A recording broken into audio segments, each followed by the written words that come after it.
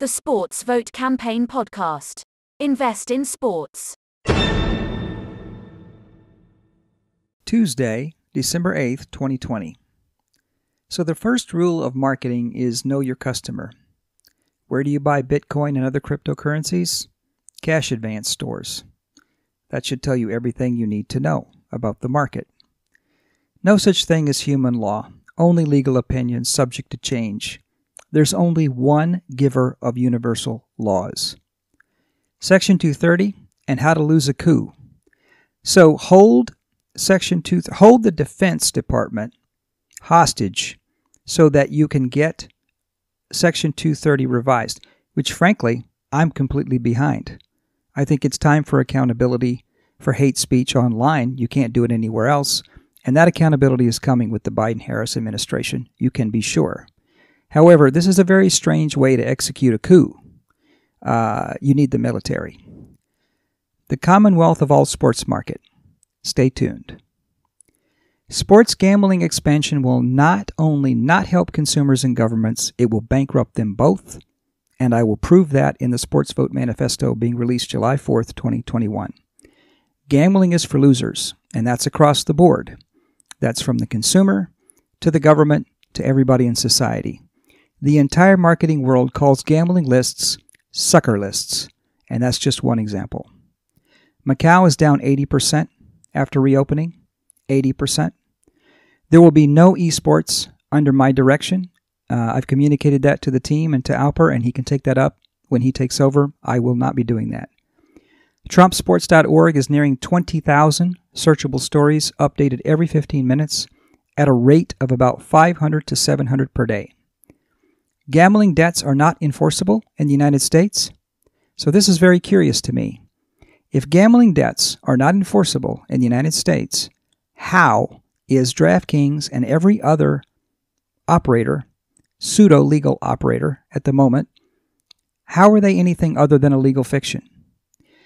There's a show called American Monster, and to my shock, just going through some of the episodes, there were several of them that covered gambling debt murder rampages. So this is what you're promoting when you promote gambling. So our original sports risk index European appeal was one, sending it back down. This is actually from 2014. This is a very big deal because the SRI is an index that proxies for the market value of a sports team by using the public information. And we filed that patent in 2000. Actually, it was before that, before 2014. This was the result of the Costa Rican search for regulation and the building of that parallel product. So that's been sent back down, and that's very important because it is a huge area. It covers all the European Union, including the extension states. And to get a grant on the SRI in that jurisdiction can be used to leverage the rest of them. So it was a bit of a surprise win that came in last week. So this is very good news. Lego, rebuild the world. They're using that now as their one of their main taglines. I think that's fantastic. Lego, rebuild the world. So if electricity, otherwise known as electromotive force, EMF, is required to keep something in existence, it doesn't exist. So crypto is that. Crypto is a math problem that exists on computers in the cloud and in other places. If the electricity goes out, everything disappears. So that doesn't happen when you have land. It doesn't happen when you have gold. It doesn't even happen when you have national currencies, because national currencies represent the national wealth. The United States of America, for example, based in the Federal Reserve System U.S. dollar, is representative of the country, its interest, its public lands, etc. That is a dividing line that cannot be bridged without answering the question, what happens when the power goes off? And any answer that says the power won't go off is nonsense. It has happened before.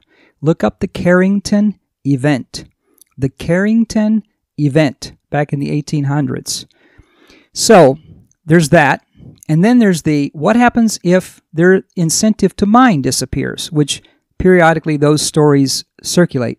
The whole network implodes.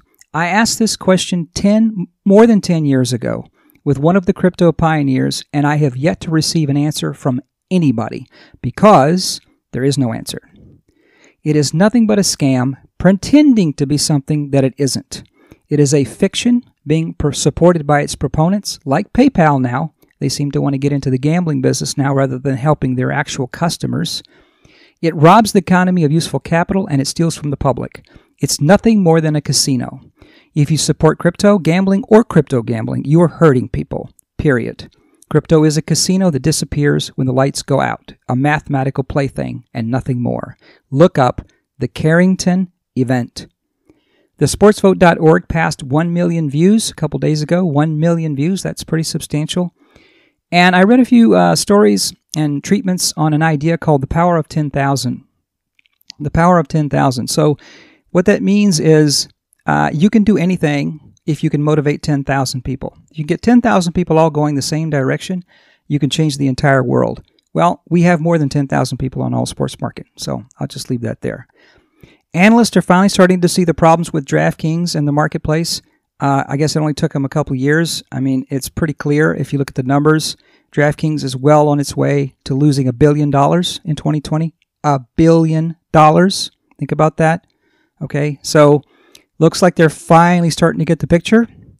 And then finally, today is Safe Harbor Day. The law will be followed.